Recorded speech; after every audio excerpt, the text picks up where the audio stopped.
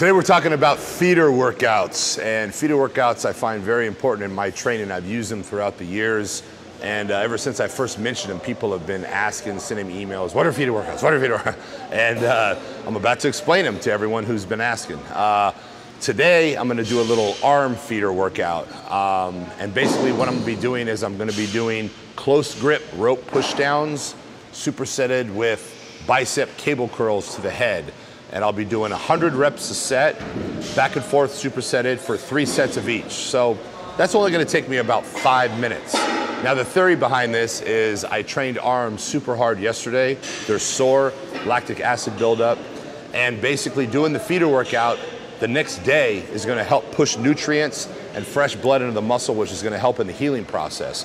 And also I believe pumping that muscle up as often as possible is training that muscle to grow and teaching that muscle to grow, and constantly pushing blood, oxygen, and nutrients is feeding it on a constant basis. And the arms are getting pumped and pumped on a daily basis, and they're just going to continue to grow. Now, it's important in the feeder workout to not break down the muscle. If you break down the muscle, then you're completely going against the whole theory of the feeder workout. So all you're doing is pumping fresh nutrients into the muscle and feeding that muscle to help it grow, recuperate sooner. Kind of similar to when you go get a therapeutic massage, deep tissue, you know? It's helping to heal that muscle and get blood and oxygen into it.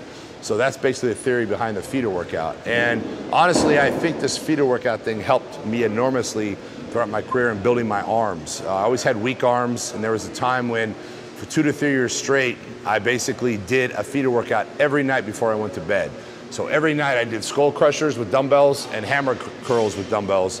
And I'd go to bed with a pump, and it felt amazing. You know, just pump those arms up, they're burning, go in the mirror and, you know, hit a couple poses and hit the sack. You know, and that whole mental aspect, going to bed with a pump, and, you know, my brain, I'm sure, you know, when I was dreaming, I was thinking about, you know, working out and so forth. And I think that just that whole aspect helped in the arms growing. And again, I did it for over 2 years straight, every single night, 3 sets of 100 reps. And I just went straight to bed. I was asleep instantly. But that's me, I can fall asleep anywhere.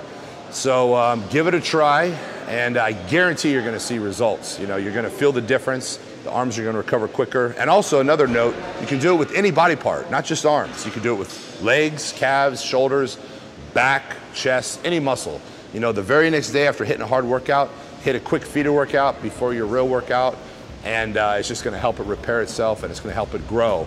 And I know a lot of people have felt this when you go in the gym and you train chest the day before, and then you're gonna train back, and you go to reach up to get that lat pull bar, and your chest is like, oh, it's so sore. Well, you do a little feeder workout for your chest, you're gonna get blood in there, and when you go to reach for that lat bar, the chest isn't sore anymore. You know, you got fresh blood in there, you got it stretched out, and it's also gonna help during the back workout. So feeder workouts, amazing thing, so give them a try.